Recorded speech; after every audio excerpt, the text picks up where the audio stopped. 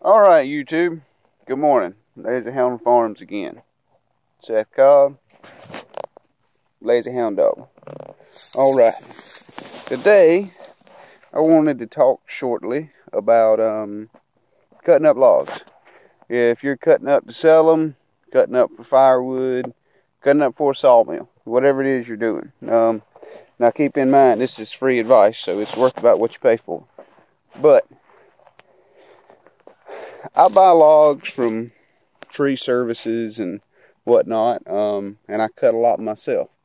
But here lately, I've been getting some logs from guys who are cutting down trees, mainly landscapers.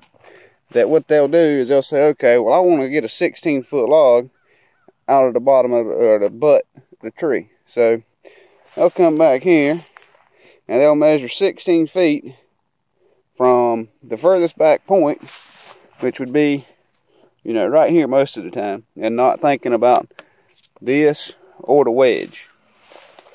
And then they'll pull 16 feet, which ends up out here somewhere, and not think about the bow in the log, the twist in the log, and everything else. So you end up throwing a whole lot of the log away as you put it on a mill. So what we did was measured from the bottom of the hinge or wedge and measured 8 feet or 8.5 feet to here, because that section right there is straight.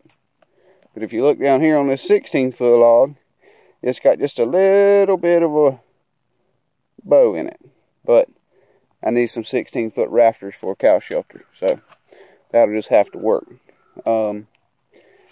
And you come on down a little bit further,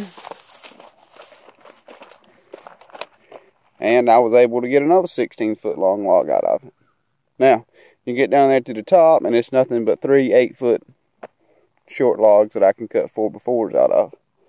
So, in short, free advice: if you're cutting logs to sell, cutting logs to use for yourself for your meal, or just cutting logs to give away to somebody, just don't pull a tape measure and break out the chainsaw and go to cutting.